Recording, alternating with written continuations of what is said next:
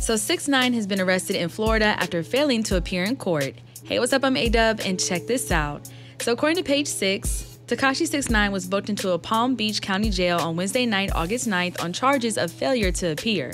Further details remain scarce, but jail records reveal that 6ix9ine was released from custody roughly 3 hours later after posting a $2,000 bond. In Florida, failing to appear in court is punishable by fines or imprisonment per West Palm Beach defense. The severity of the punishment depends on the nature of the case and the judge's discretion. And according to TMZ, the arrest stems from 3 traffic tickets 6ix9ine received after he was pulled over by police in June for driving over the speed limit. Tekashi was doing 135 miles per hour in a 65 miles per hour zone on the Florida Turnpike per court documents. He was also issued citations for having an unregistered vehicle and no car insurance. He then failed to appear for a court hearing in July, leading to an arrest warrant being issued. The arrest comes months after 6ix9ine was badly beaten by a group of men at an LA fitness gym in Palm Beach County.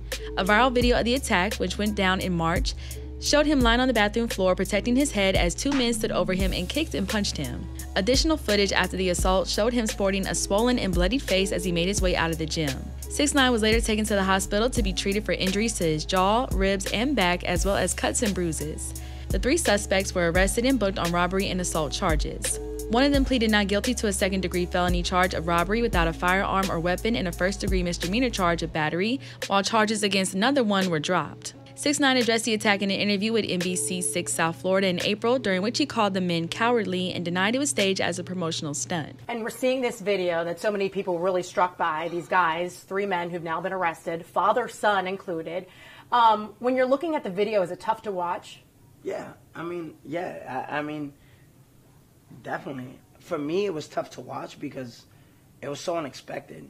And how I say, it's just, it's cowardly. Like, when I look at it, I just see hate, right? Imagine being someone that has nothing, doesn't know someone from a hole in the wall. They don't know. You see, today is the first day I met you. I'll give you an example. Today's the first day that I meet you. I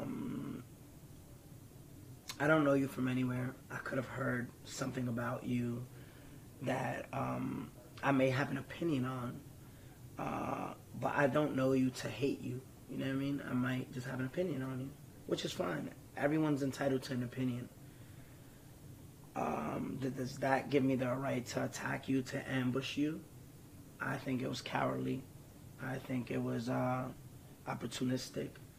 But again, I'm not mad because I know that in the street, there's no rules. There's not, I'm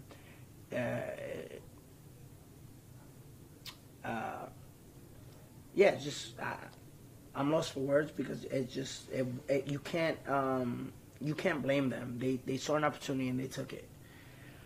But do you think that they were there, 2 of them weren't members of the gym. One of them was a member of the gym. Yeah. So do you think that they went there intentionally to attack you, or was it a crime of opportunity? A little bit of both. I mean, you know, if you see the timestamps that I'm pretty sure they have documented out, they arrived to the gym 10 minutes after I arrived. So, and they didn't make when you go to the gym, the sauna, I'm in the sauna, and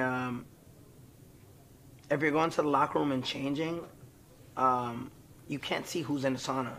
So my immediate exit from the sauna, they knew I was there. It was calculated, and that's why I say that it's a little bit of both. Yeah, But let us know your thoughts in the comment section below. Make sure to hit that subscribe button and notification bell to stay up to date on all of our new videos. And as always, make sure to keep it all the way locked to HipHopDX.com.